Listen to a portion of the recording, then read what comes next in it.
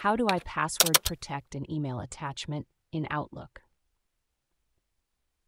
If you're wondering how to keep your email attachments secure and protected from unauthorized access in Outlook, you're in the right place. Let's break down the steps to help you achieve this.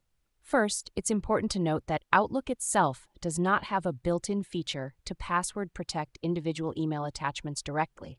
However, there are a few effective ways to secure your attachments. One method is to use a third-party tool like Attach to Cloud. This tool integrates with Outlook and allows you to secure your attachments with a password. Here's how you can do it. When you're composing an email in Outlook, you can attach files as you normally would.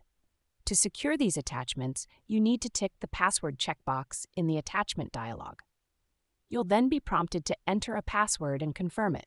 Attach to Cloud will encrypt the selected files and attach them to your email as a single password-protected zip file. This way, only those who know the password can open the attachments. Another approach is to manually create a password-protected zip file before attaching it to your email. You can do this using any file archiver that supports password protection, like Windows File Explorer. Simply select the files you want to attach, create a zip file, and set a password for it. Then, attach this zip file to your email. When the recipient tries to open the zip file, they will be prompted to enter the password. For an added layer of security, you can also use Outlook's built-in encryption features, although these do not allow you to set a custom password. You can encrypt the entire email, including attachments, using Outlook's encryption settings.